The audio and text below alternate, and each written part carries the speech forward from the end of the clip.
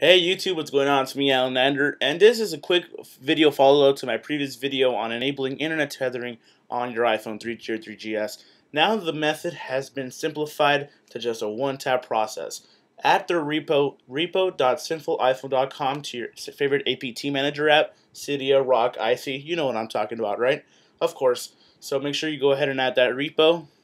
Be careful what you download from that repo because it does have some applications that are pirated, so support the developer, get the actual app from the Cydia store. You'll be well off actually.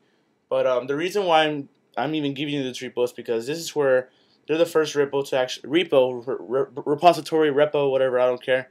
The first one to actually allow you to enable tethering from just one tap. So you choose the one for 3G, the one for 3GS, tap the install button, reboot your iPhone, and you'll have internet tethering on your device. And again, if the internet tethering does not show up in settings, you'll have to go ahead and go to help.benham.at so you can go ahead and get your mobile config from that website, install it to your iPhone, and you'll have tethering good to go. Another extra is right here for iPhone 2G owners. There's also a one-tap where you can actually enable MMS using that same comm center hack, but using different bytes.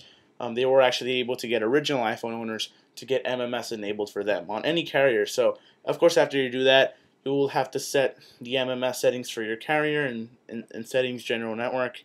But after that, you'll be good to go, guys. So MMS on the original iPhone and tethering for the 3G and the 3GS available in just one tap from Cydia from repo.sinfuliphone.com. Later, guys.